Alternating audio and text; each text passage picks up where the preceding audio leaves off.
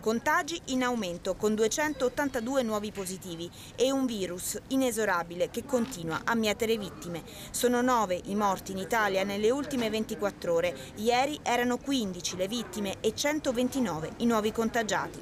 La guardia deve rimanere alta e da qualche ora gli occhi sono tutti puntati sui centri di accoglienza per i migranti che rischiano di diventare pericolosi focolai. I turisti rimangono alla larga dalle cittadine che li ospitano, i residenti protestano, i governatori minacciano di non accogliere più stranieri e i sindaci chiedono maggiore vigilanza.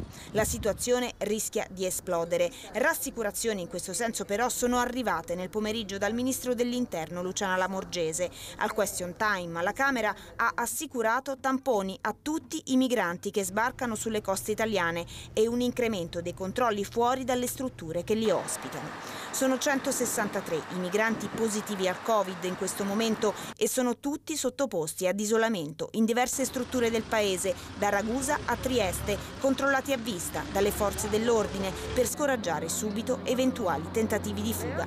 L'idea di calmare gli animi ricorrendo anche alle navi quarantena, come proposto da qualche presidente di regione, non dispiace neanche al Viminale. Stando alle parole del ministro, si sta lavorando per individuarne almeno 2 da destinare a questo scopo.